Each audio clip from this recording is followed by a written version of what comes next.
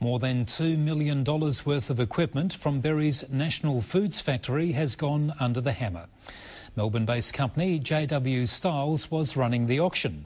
Some machinery will be sent as far afield as the Philippines, but it's believed many of the items will remain in the Riverland.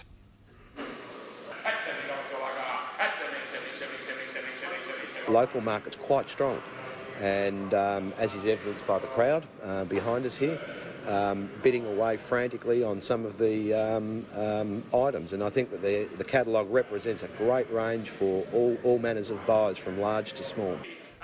12,000 lots were listed for auction. The most expensive item, a plastic moulding machine, went for more than $170,000. The factories themselves will now be sold. The final employee on site will finish tomorrow. The last workers signed off at the Berri National Foods Factory today. The factory has gradually been downsized since November last year, when National Foods announced it would shut down all operations at the site. Equipment was auctioned off yesterday.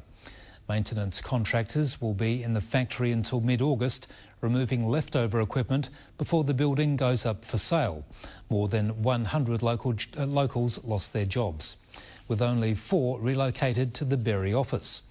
National Foods continues to source fruit from contracted growers in